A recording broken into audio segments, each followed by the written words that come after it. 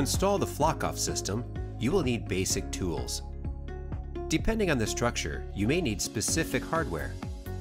A non-contact voltage tester will be needed to verify the system is working properly.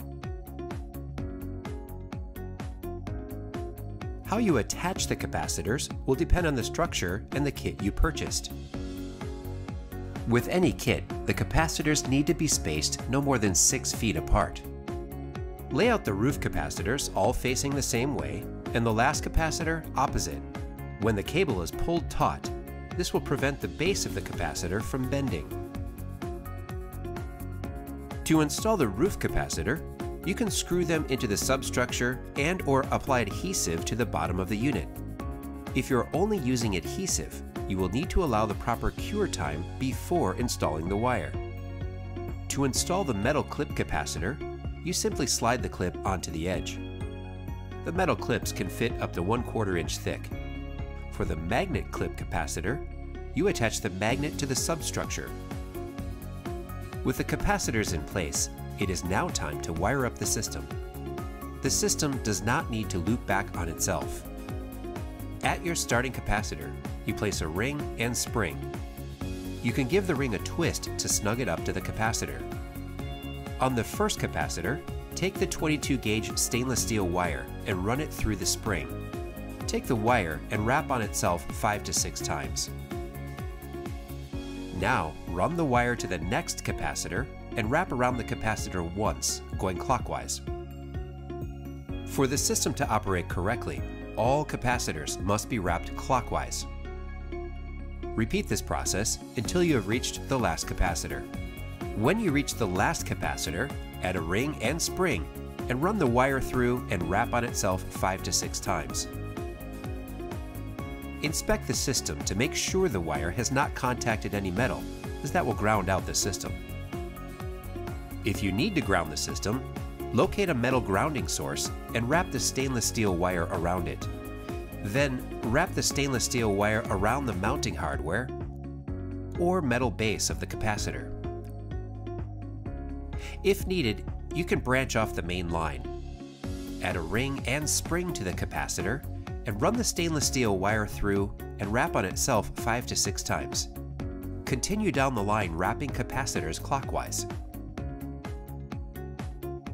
On the last capacitor, add a ring and spring.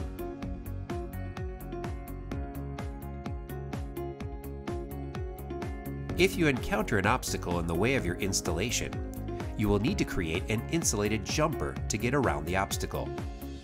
Measure the distance between the 2 capacitors. Cut a length of double insulated wire a few inches longer. Strip each end 1 to 2 inches. Run the insulated wire through the spring on one end and wrap exposed wire around the stainless steel wire 5 or 6 times. Repeat on the other side. Do not power the system on until all the components are installed.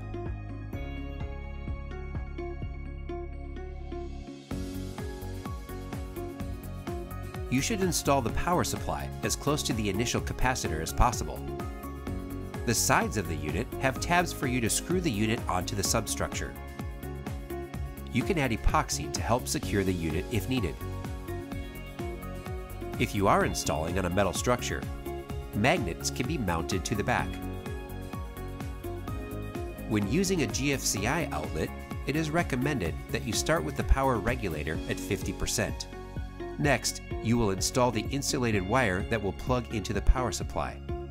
Determine the length of insulated wire you will need from the power supply to your first capacitor, and strip 1 to 2 inches of wire from the end. The barrel plug should be installed on the other end. Run the stainless steel wire through the spring on the first capacitor. Wrap 5 or 6 times around the main stainless steel line. Take the other end with the barrel plug and insert into the capacitor output. Once the power supply is mounted and the insulated wire is installed, you can power on the system. Plug the system into an outlet. In order to test if the system is working, take your non-contact voltage tester and place near the capacitor to make sure it is working.